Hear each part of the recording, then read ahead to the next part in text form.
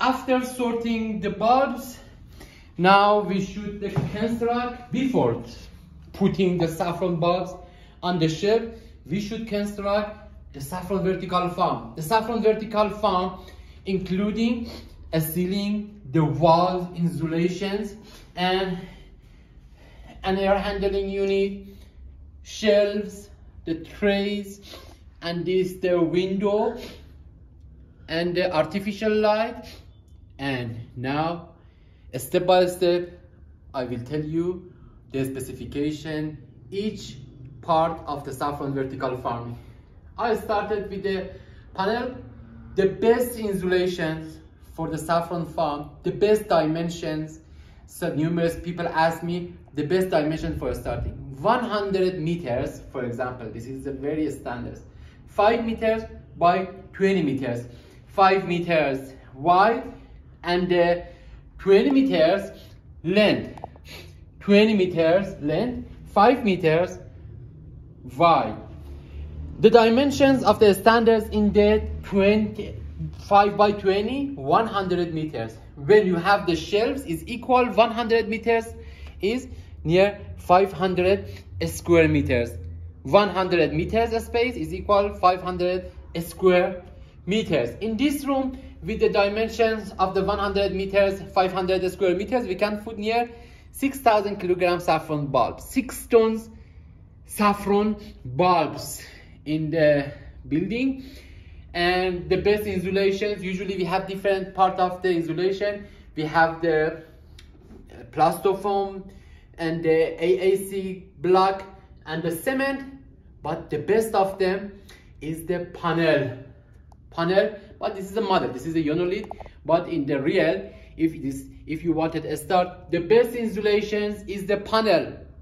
The best dimension is the 42 diameters of the panel. They are amazing. Exactly that uses in the refrigerator, industrial refrigerator that uses the best. You can use it. It doesn't need any cements, any block. Only you can part them easily together with the panel. In the building, another thing that we have at the end of, in the transverse wall, at the end of the transverse wall, we created a window because we want to receive also sunlight. Not too much. This is the 1 meters by 2 meters. I recommend for 100 meters for receiving the sunlight. Also, we use the artificial light because sometimes that we have the cloudy weather or sometimes access to the sunlight is hard. We use artificial light. Both of them we can use. We use the artificial light, the mix of the red and the blue. The red one, the blue one, usually for the growth of the sprout is very good in the vegetative phase. We use in the blue light, and the red light is used for flowering or the before flowering. And also this is exactly that happens in the nature. Sunlight, the window 1 meters by 2 meters, and ceiling. And the ceiling, the height is much better between the 4.5 to 5 meters, the best height.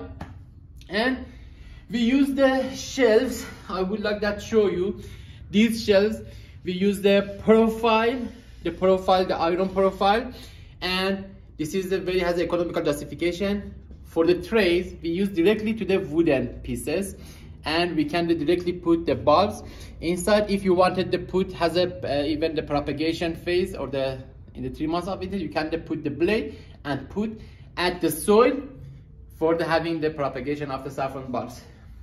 The shelves, the profile 2.2 by 2 by 2, the dimension, and within the tray, the distance between the 2 floor is the 40 centimeters is the better, and the distance between the first floor from the ground is the 10 centimeters. The distance between 2 shelves is the 1 meters for the access for the worker. Also, this space from these shelves to the wall also should be 80 centimeters. 80 centimeters. This one also, this space between this space, because my hands, I don't have access, my hand only in the middle. I need back and the turn also back again for the harvesting the saffron. Therefore, I should have access to this room And this space also should 80 centimeters. The length of the width of the each shelf is better 120 centimeters. 120 centimeters. And 120 centimeters, 120 centimeters, between 1 meters, 80 centimeters, this space, 80 centimeters, therefore we have 5 meters. Due to this reason, I emphasize that you should have the 5 meters by the width. It's a very standard. But the length, no issue, we can have 18 meters, 20 meters. And after the building, artificial light, window, we should have an air handling unit. With this air handling unit, this you shouldn't use air conditioners, you shouldn't use the heater. This exactly designed for the saffron farm and mushroom farm. This is suitable.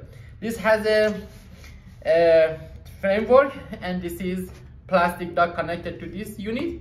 And air handling unit, usually for 100 meters we use this with the CFM. CFM usually for 1000 meters, for the 100 meters, or for 1500 meters. 4500 CFM we use for this building. In the country that we have there, the country that has a warm climate like India, Arabic countries, some Arabic countries, very warm. And in the peak of our work in the saffron farm, in the September, October, November, in 3 months, very vital for us. Therefore, we need to air handling unit. In the country that a warm country, Arabic country that's a warm, in these months that mentioned, weather very warm, has a 30 centigrade, 35 centigrade in this month. Therefore, we should use air handling unit. Air handling unit lonely is not able to provide for you cold air. Therefore, should be connected to the chiller. Chiller, what is the chiller? Chiller provide cold water, provide for us cold water or with the liquid, and the chiller gives the cold liquid to the air handling unit, and air handling unit via cooling coil converted to the cold water to the cold air. Therefore, the cold air via this unit provide for us cold air. This is the best cold, because this is the air handling unit, everything we can control. But in the air conditioners, in the simple air conditioner that uses in the offices, we are not able to adjust, regulate the numerous factors, because we don't want only the temperature. We want to temperature with other factors like the velocity, air speed of the room. Air handling unit, we can circulate it with the inverter, and we can, for example, put it in the 30% and provide for us, because the velocity or the speed air speed in the room, we should have it between the 3 meters per second to 7 meters per second, and with the air handling unit we can easily provide.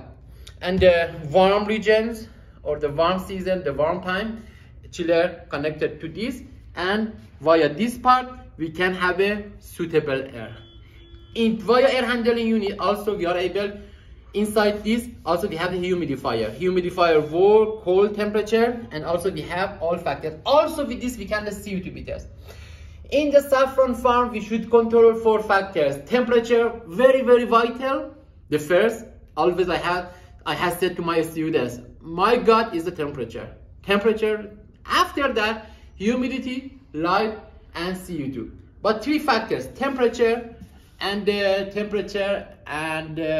light, and temperature, CO2, and the humidity. Via this device we can easily provide. Also CO2 we can use with the damper. We can easily provide and change the amount of the temperature. The best CO2 is between the 600 ppm to 800 ppm, and only we should via this has a fresh damper. In the time that we need the oxygen, we open this fresh damper, and via this enter the oxygen inside our room, and we can change. I have seen some people use the CO2 gas. CO2 gas is very dangerous. Anybody doesn't use. We shouldn't use it in the saffron farm or the mushroom farm for the increasing CO2, for the decreasing. For decreasing or CO2, I told you the best range of the CO2 is the 600 to 800 ppm. Only with opening this window and opening the fresh damper, we can just regulate CO2 easily in the near 700 ppm, 600 ppm. Not with the putting the CO2 gas. CO2 gas is anybody doesn't use. Only uses in the greenhouse, even the old greenhouse.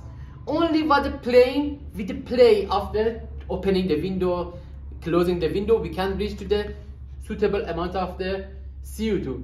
But after that, after the shelves, we can move the saffron bulbs in the shelf. We should be ready.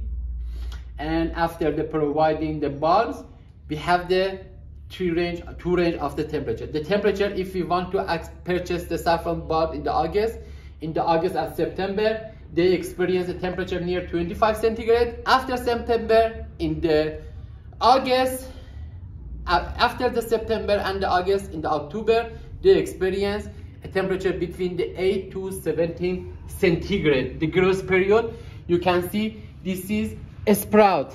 This is the name of this, a sprout, the peels and the mother bulbs. That last year we gave us this last year exactly like this. This is the mother bulb. We should separate and put it here. The growth period of the saffron, I would like to show you in the picture. When we purchase the saffron bulbs, exactly like this. In the August and September, we purchase the bulb, exactly the bulbs like here. Any roots, any sprouts, and any roots, only like this. And after the purchasing the bulbs, we should putting the bulbs. 2 weeks later, the sprouts converted to the 2 centimeters. 2 centimeters, and in the October, the sprout started to the growing. And when reached to the 10 centimeters, after that we have this the flowering. This is the roots, the bulbs, the peels. Usually each bulbs has a 3 or 4 sprout, and each sprout has usually 4 flowers. Therefore, each bulb gives us near 12 flowers, sometimes 15 flowers. Each near the 1000 kilogram saffron bulbs, 1 ton gives us between 700 gram to 1 kilogram dry saffron. Then, therefore, and this is the flower. And for example, if we put the this is the 100 meters.